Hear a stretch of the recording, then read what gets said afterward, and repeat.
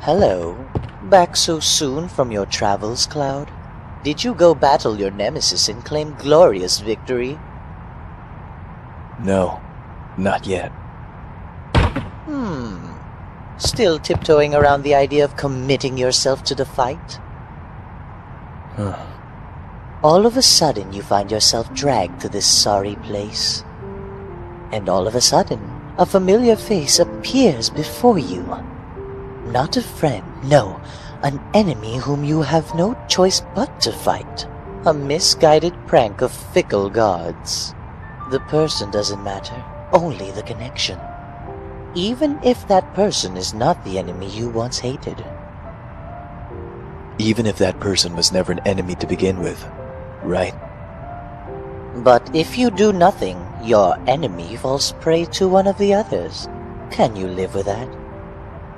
And what about you, Kuja? You're decided? You're not going to fight anyone? Why fight when the outcome is so obvious? We warriors are simply singing the same tune over and over. Even without my voice, the hymn praising chaos will not skip the smallest note. But still, isn't there one here that you once called an enemy? Him? It no longer matters what happens to that one. All the encounters and memories in this world, none of it counts for a thing. If I'm to treasure any memories at all, I shall content myself with those I brought with me. Well, Cloud, I believe it's time I was going. Who knows when some eager hero will appear and start clamoring for a duel. Perhaps you should be on your way as well. If someone sets their sights on you, then quiet time is over.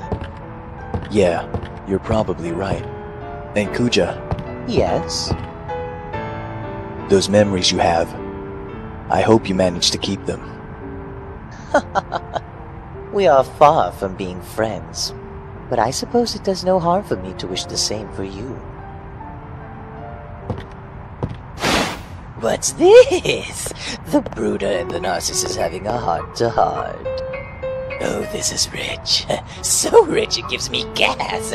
Gives me gas, I say. And I give it back. This won't do. These pitiful little puppets, letting their precious past prevent them from properly participating.